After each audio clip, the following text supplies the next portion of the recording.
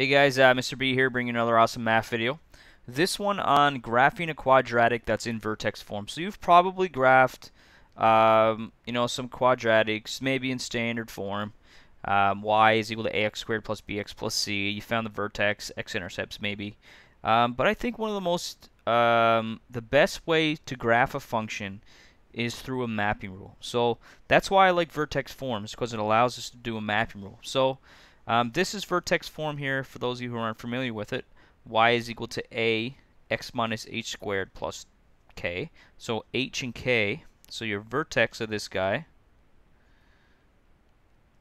is, that's a t there by the way, h k. So that's the vertex of your quadratic, and your leading coefficient, just call it your LC, leading coefficient is a.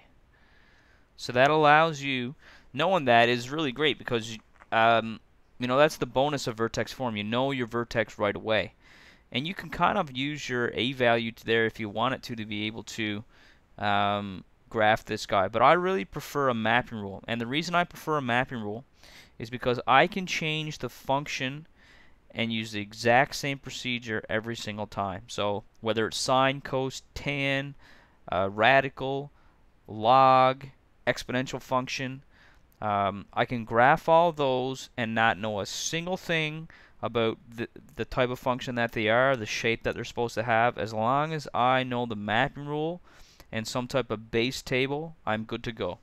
So what we need to know to be able to graph this guy is the mapping rule. So the mapping rule we'll use for a quadratic is a little bit simpler than if I had, say, a radical or sine cos, because we don't have like a horizontal stretch per se with a quadratic. We have a vertical stretch. So xy goes to translation, and then a, which is the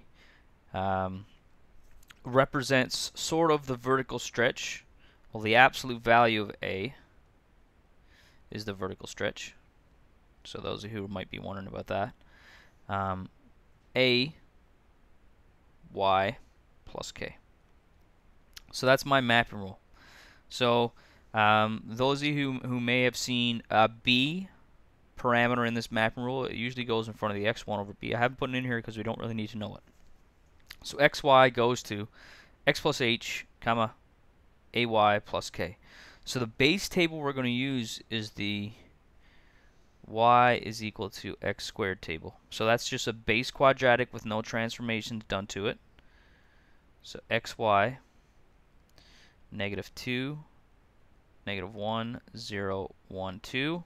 Then all we're going to do is square each of these numbers. 4, 1, 0, 1, 4. So we're going to take this table, we're going to apply the transformations to it, and get a new table that's x plus h, ay plus k. And then that new table of values is going to be our thing that we graph. So we'll do an example and let's see how it goes.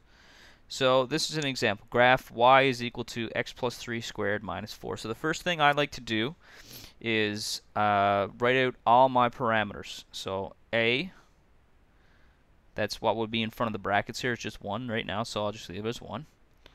So h.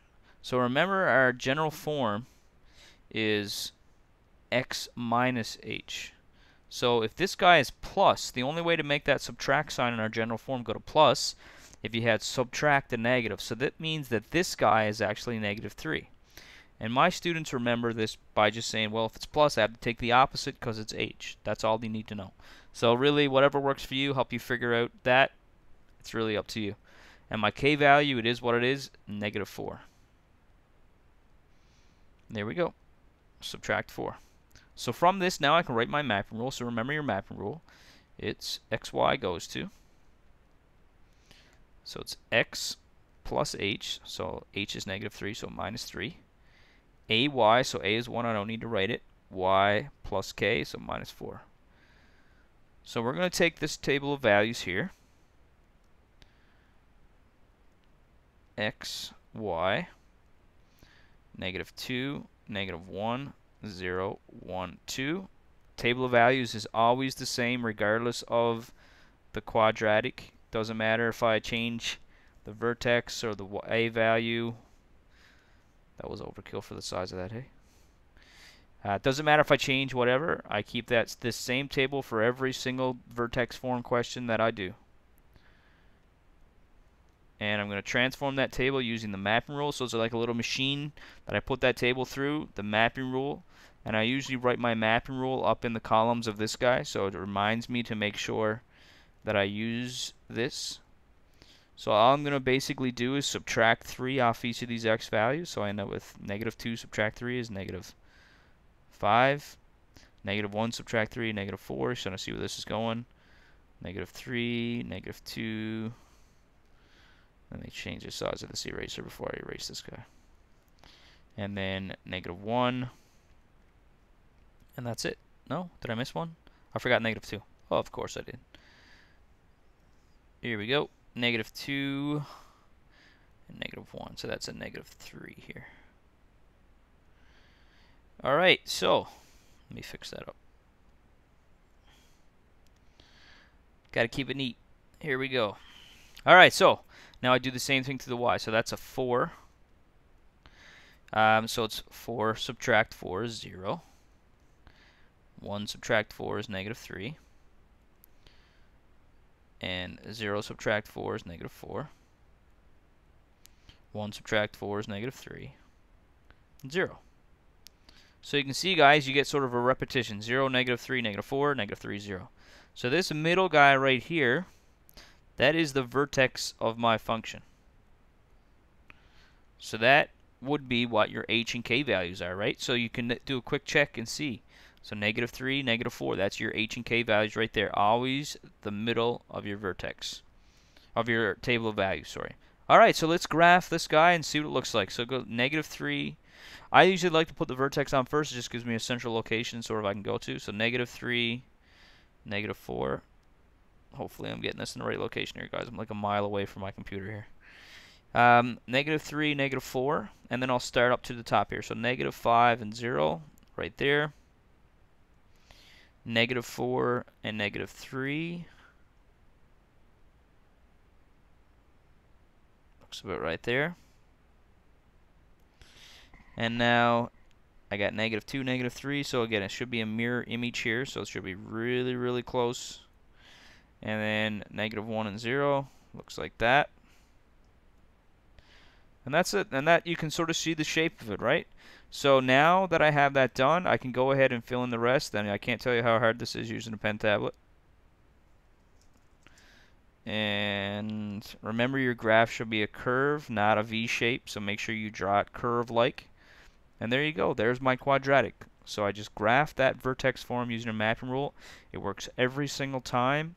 Doesn't matter what your h, k, or a values are. Just be careful. The only thing I caution you about is the sign of this h. If it's plus a number, then the h is negative. If it's minus a number, then the h is positive. So guys, I hope this video helped you figure out how to graph vertex form. It's really useful. Don't avoid it, because when you get to pre-calculus 12, chances are you're going to be graphing sine, cos, tan, log, an exponential function, a radical, this with the exact same process. So if you can master this process now, it makes it so much easier when you get to other functions. And that's why it's so useful, because you've learned one technique and you apply it now in every single chapter in pre-calculus 12, and that allows you to, get better marks. Alright, hopefully this helps, and I'll see you guys in class. Thanks for watching.